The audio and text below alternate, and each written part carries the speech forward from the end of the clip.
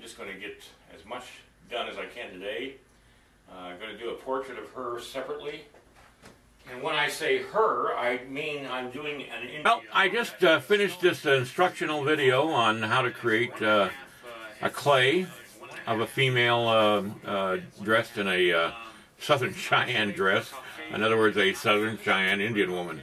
I go from creating the face to adding clay to the body of the Native American woman.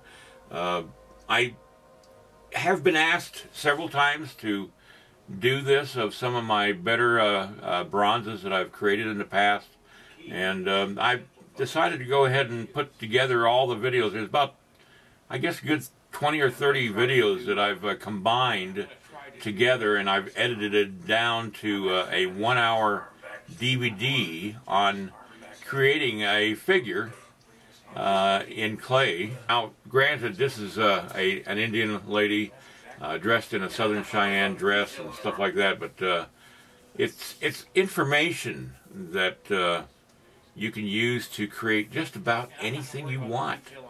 If you're so inclined to create a human figure of some kind.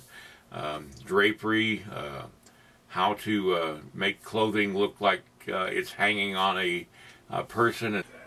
I'm taking my 38 going on 39 years of experience in sculpting and putting it into this 1-hour DVD, and I think that you might just enjoy watching this.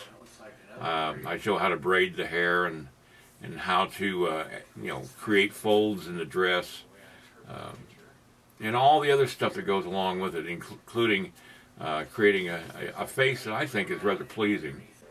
It ends up in a gallery showing that I had, and I continue working on the clay there, and I continue videoing myself working on the clay in a different environment, and I just think it's a fascinating trip through the creation of Sweetgrass, which this piece eventually was called. The end of the video, the little over hour video, I actually show part of the process of coloring the bronze and pictures of the finished bronze. So all the instructions for buying this DVD are located in the video description below this video. And I hope you'll find it in your heart to buy a copy of it.